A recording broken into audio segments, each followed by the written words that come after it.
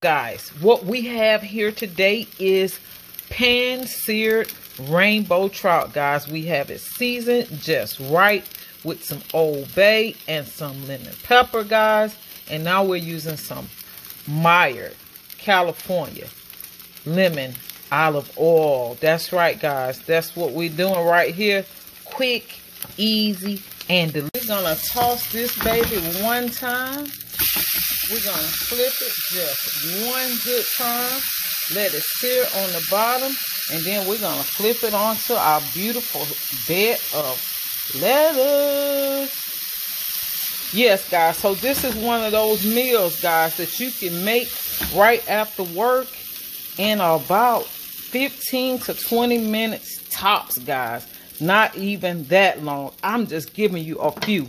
This is just a quick idea. Delicious.